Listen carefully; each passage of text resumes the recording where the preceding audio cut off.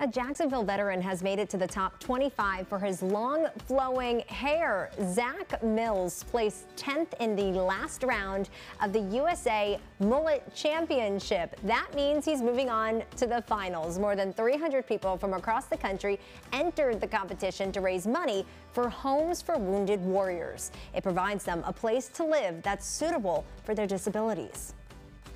I love being able to support them, being able to have fun, and with other competitors, to be able to contribute. I really had no set expectation for how things were going to go, but it's been really fun, really neat to be able to participate.